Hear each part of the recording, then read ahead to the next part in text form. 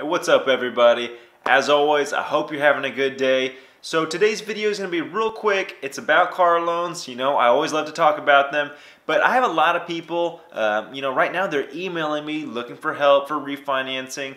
I always have to ask, what's your interest rate, right? What is it that you're trying to get lowered? And honestly, sometimes I just get blown away based on the interest rates that are out there that these banks and other financial institutions charge because they're outrageous. So I want to make a quick video for anyone that's really thinking about refinancing, or hell, honestly, this works for people that are purchasing a car as well. What their interest rates should be for a certain credit score range. So I want you guys to use this as a template. If you're not anywhere near this, if you're like way higher than these rates, then you need to do something about it because you're going to save a lot of money if you can fix this stuff. So let's start off with a credit tier where we're talking about not the best credit, okay? I'm talking anywhere between like 550 or lower. Now, you're going to be paying high rates almost anywhere you go.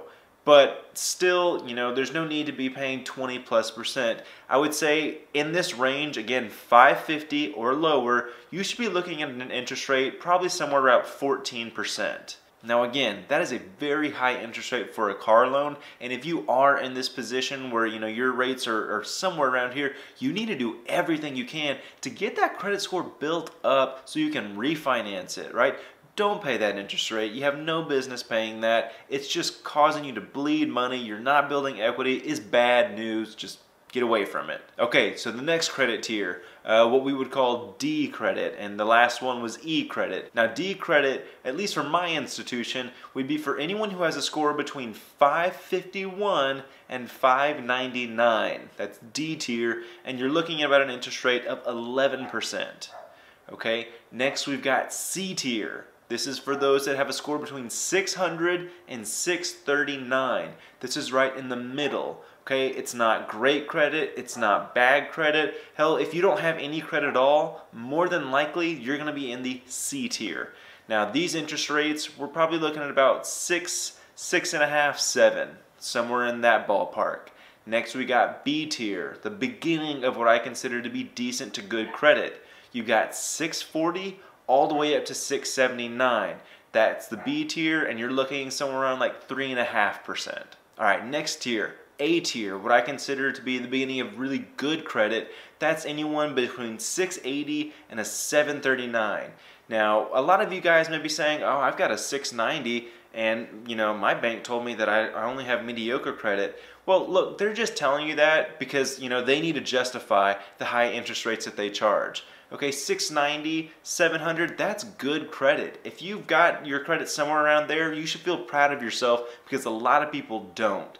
So 680, 739, A credit, and you're looking at about 2.5%. Lastly, you've got A plus credit, which is anyone between 740 and above. At my institution, it doesn't matter if you're an 850, an 800, a 744, a 762, it's all A plus. Once you get above 740, you are at the best credit tier that there is, and that interest rate goes all the way down to 1.5%. So those are the interest rates that I would say I think are good rates. I know my credit union is super competitive when it comes to auto loan interest rates, and I want you guys to use this as a benchmark. If you have a car loan or you're thinking about buying a car and you don't really know what a good interest rate would be, this is what you need to compare it to, because I promise you these are very good rates as far as car loans go. Now I do want to say here real quick, there's a possibility that the Federal Reserve raises interest rates, which is ultimately going to probably increase car loan rates here in the coming year or so. So if you are thinking about doing anything, act on it quick before rates go up. You're going to be kicking yourself 6 months from now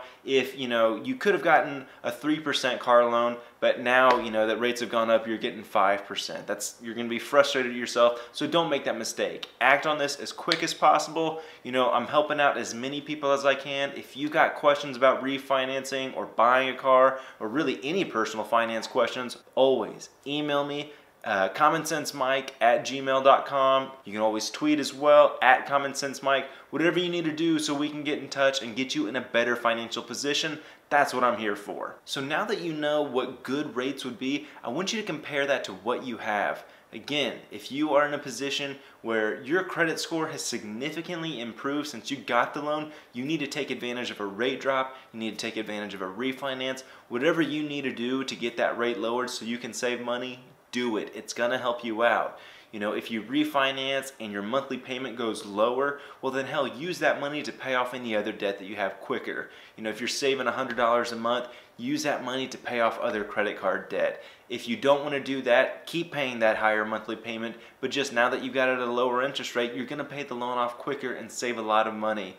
Guys, your car loan is one of the most important loans that you have because it's typically a bigger loan, right? Most of the time people aren't taking car loans out for $5,000. They're doing it for $10, $15, $20, all the way up to $40,000 and more sometimes. So these are not small loans, and when you've got big loan amounts with mediocre to bad interest rates, we're talking big interest payments. And what I want you guys to do is click on this link, it's down here below, and it's going to show you kind of what the total amount of interest that you're going to pay on the lifetime of your loan is based off certain interest rates. And I want you guys to literally do the math, see how much money you can possibly save by refinancing your car loans, or if you're considering buying a car, just how big of a difference your interest rate is going to make. Alright, so here's the website, and now let's start taking a look at this stuff.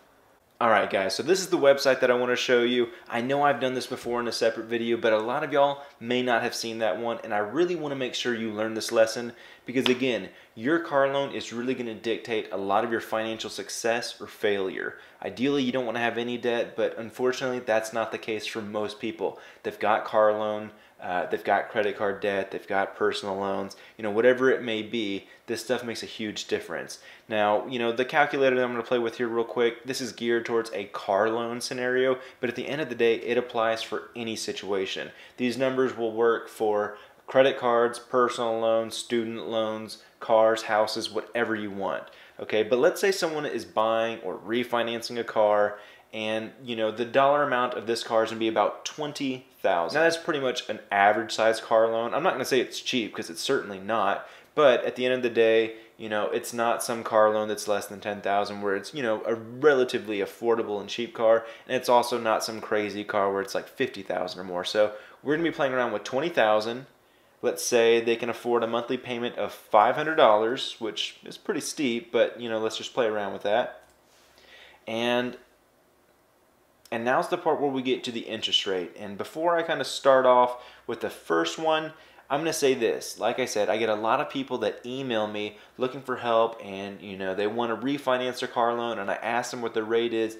Every now and then, this is what I'll get. A very, very high interest rate. And I've had this multiple times, and I need to let you guys know, anything higher than like 15%, you really, truly need to do something because that interest rate is just going to cause you so much financial harm. But anyways, I just wanted to say that real quick. But every now and then, I will get an interest rate of somewhere around 20%. Okay? So here's what we're working with. $20,000 loan, they pay $500 a month, and they have an interest rate of 20%. Let's find out how much interest is going to be charged in the long run. So here we go. We're going to calculate the value. And they are going to pay $13,233 in interest. And like, that should make you sick. That is just offensive. That is all sorts of bad. You don't want this. This is just going to set you up for so much grief and struggle when it comes to finances. So please, again, this should really illustrate to you, do not get a loan, any type of loan with this type of interest rate. It's all sorts of bad. How to get that out of the way. So now let's get away from these ridiculous interest rates of 20% or more, and let's say someone is refinancing and they can get in the C tier, right? Like I said, that's between 600 and 639. Their interest rate is going to be about 6.5%. Just this one is going to be a huge difference, right? Instead of paying $13,000 in interest, they're going to pay $2,600. And I don't even consider 6.5 to be that great of an interest rate, but in this case, it's almost infinitely better. I mean, this person's already saving over $10,000, right? And that's crazy. $10,000, and it's the same car, it's the same loan amount, It's the same monthly payment, right? But $10,000 saved, right? So again, this stuff makes a difference. We need to pay attention to the stuff. Now we're going to go to the next tier, the B tier, anywhere between 640 and 679. Believe that interest rate should be somewhere around 3.5%. And that interest is going to be $1,297.34. So again, we're just keep on seeing that number go down.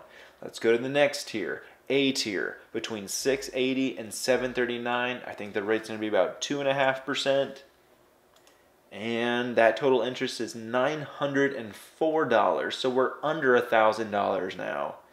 Lastly, the A plus credit, which is anywhere between 740 and above. Again, I do want to let you guys know this is for my institution. Everyone's going to be a little bit different, but I would say use my institution as a benchmark because I know we have wonderful rates. So 740 or above, A plus credit is 1.5%, and that is $530 in interest, compared to the 13,000 number that we had in the beginning.